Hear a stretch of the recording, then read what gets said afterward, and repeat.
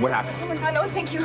Oh gosh, the power, it just went out like a few minutes ago, okay? And then, the backup generator came on. But, the respirator started working, and then a few minutes later, this monitor right here, it started going beep, beep, beep, and I don't know what to do. I tried to feel his heart beating, doesn't have one. No, you gotta save his life. Please just save him. All right, I'll see what I can do.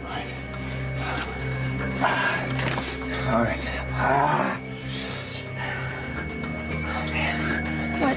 Tell me what? Like he's in cardiac arrest. All right, go over there, and I want you to pinch his nose closed and breathe into his mouth only when I tell you to. Now. Okay. Breathe, now.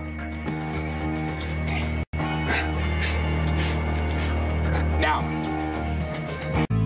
How dare Noah bring some slut up to my family's cabin? I didn't even know he knew we had a place up here.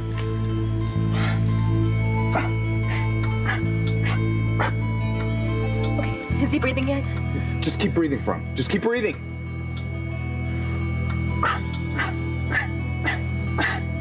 I still don't get why he'd bring all those groceries up here. Is he planning on stashing a mistress here for the winter or what?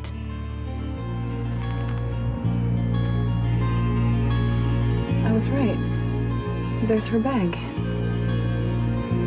She must be in the bedroom. But he sure didn't waste any time once he got here.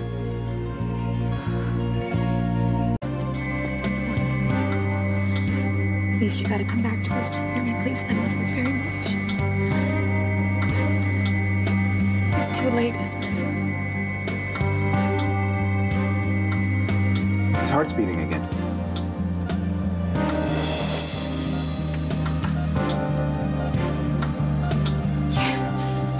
You just saved his life.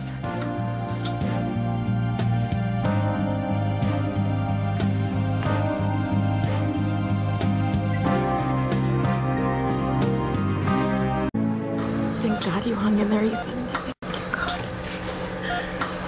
Thank God. I don't have the words to thank you, Noah. Hey, don't thank me, all right? Like the EMT instructor who taught me CPR all those years ago. Just glad I remembered enough of it to make it work.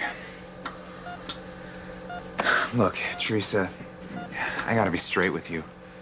I mean, Ethan pulled through this crisis, but I'm not sure if he's gonna make it through the next one. You know what? There is not gonna be a next one. Ethan is alive, and that's what matters. Thank you. Thank you very much.